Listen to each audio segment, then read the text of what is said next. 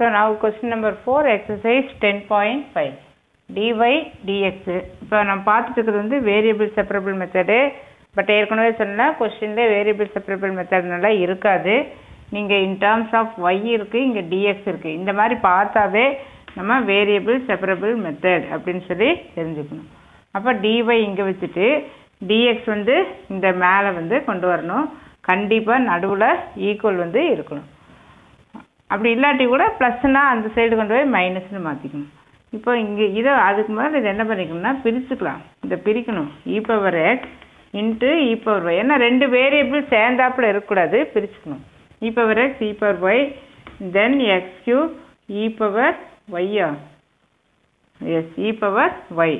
நடுவில் ப்ளஸ் இருக்கா?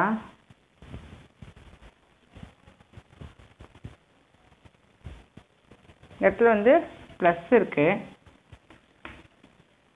அப்போ என்ன பண்ணிக்கலாம்னா you take e power Y common. அப்போ இ பவர் ஒய் காமனாக எடுத்துட்டா இ பவர் எக்ஸ் இங்கே ப்ளஸ்ஸு எக்ஸ் கியூப் அப்படின்னு சொல்லி வந்துடும். இப்போ பார்த்தீங்கன்னா ஒய் டேர்மு எக்ஸ் டேர்ம் இருக்குது. இந்த இடத்துல டிஒய் பை டிஎக்ஸ். ஸோ ஓரளவுக்கு கொஞ்சம் ப்ராப்பர் ஆயிடுச்சு. இப்போ டிஒய் மேலே போட்டுக்கணும். இங்கேயும் டிஎக்ஸு இந்த கிராஸாக இருக்கிறத அப்படியே மேலே கொண்டு போயிட்டேன். அப்போ இந்த எக்ஸ் டேர்ம் வந்து இந்த ஒய் டேர்மை கீழே கொண்டு வா. எங்கே இருக்கும்? இ பவர் ஒய் அப்படின்னு சொல்லியிருக்கோம். இது ஆசிட்டிஸ் இங்கேயே வச்சுக்கலாம். E power x X cube இது அங்கேயே இருக்குது. டிஎக்ஸை மட்டும்தான் மேலே கொண்டு போயிருக்கு. இந்த டிஎக்ஸு மேலே போயிடுச்சு. இ பவர் ஒய் வந்து இட் இஸ் கம்மிங் டவுன். அவ்வளோதான். நெக்ஸ்ட்டு என்ன எழுதிக்கணும்? இன்டெக்ரல் போட்டுக்கணும். இன்டெக்ரல் போட்டுட்டு இந்த இ பவர் ஒய் கீழே இருந்தால் பிரயோஜனம் இல்லை. நம்ம எங்கே கொண்டு போய்க்கலாம்? நியூமரேட்டருக்கு கொண்டு. ஏன்னா லாக் ஃபார்மெல்லாம் எழுத முடியாது இ பவர் ஒய்க்கு. ஸோ மேலே கொண்டு போய்க்க. இந்த இடத்துல டிஒய் ஸோ ஈக்குவல் டு இந்த இடத்துல இன்டெக்ரல் இ பவர் எக்ஸ் தென் எக்ஸ் கியூப் டிஎக்ஸ். இப்போ இதனுடைய இன்டெக்ரேஷன் என்ன?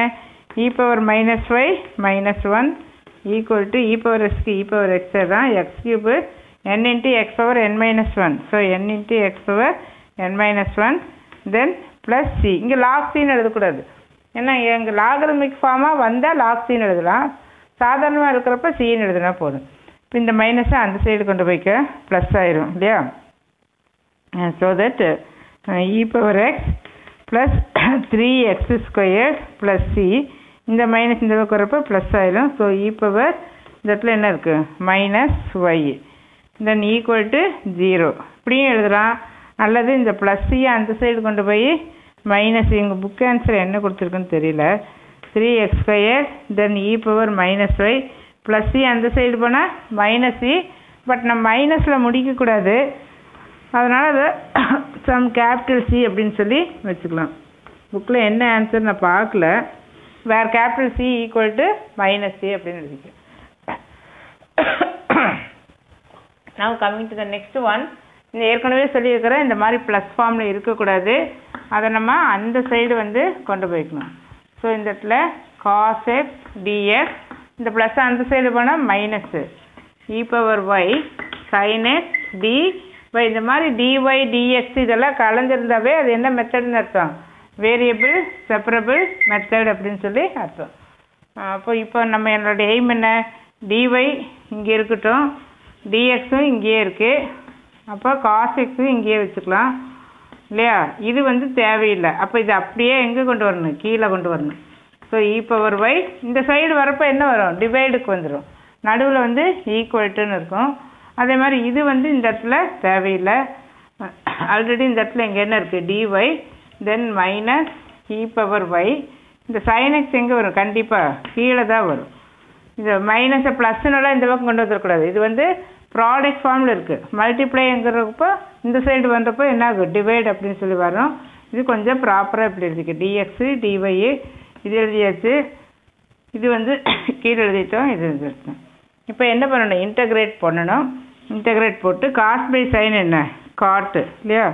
So God dx equal to இங்கே மைனஸ் வெளியில் எடுத்துகிட்டு இந்த இடத்துல இ பவர் ஒய் இந்த இடத்துல e power Y plus 1 dy.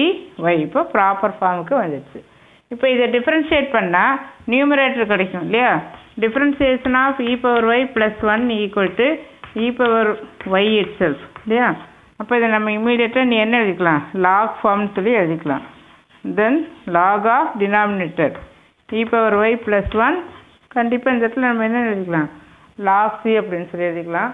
இங்கே cot xக்கு என்ன வருது நமக்கு log of இதை மட்டும் ஒரு நிமிஷம் பார்த்துடுறேன்.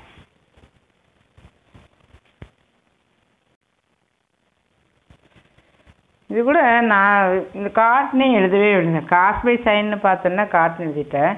இது நம்ம வந்து லாக் ஃபார்மில் எழுதலாமே, ஏன்னா இங்கே லாக் வரப்பே நம்ம உஷாராயிடணும். இங்கே எல்லாமே லாக் வரப்போ கண்டிப்பாக இங்கே லாக் வர வாய்ப்பு இருக்குது. இதை டிஃப்ரென்ஷியேட் பண்ணால் என்னதான் கிடைக்கும் நியூமரேட்டர் சைனோட டிஃப்ரென்ஷியேஷனோட காசு அப்போ இந்த இடத்துல இருக்குது. அப்போ நம்ம இந்த இடத்துல என்ன லாக் ஆஃப் டினாமினேட்டர் என்ன இருக்குது sin x அப்படின்னு சொல்லி இருக்குது. ஸோ இந்த மைனஸை இந்த சைடு கொண்டு வந்துடு. So log sin x then plus log e power y plus 1 equal to log c. அப்போ log mn இல்லையா, இது log mn எழுதுவோம். ஸோ m அப்படிங்கிற இடத்துல sin x then e power y plus 1 equal to log c இல்லையா. அப்போது anti-lock எடுக்கிறப்போ இது என்ன ஆயிரும் கேன்சல் ஆயிரும். So sin x then e power y plus 1 equal to c. Answer என்ன கொடுத்துருக்கு?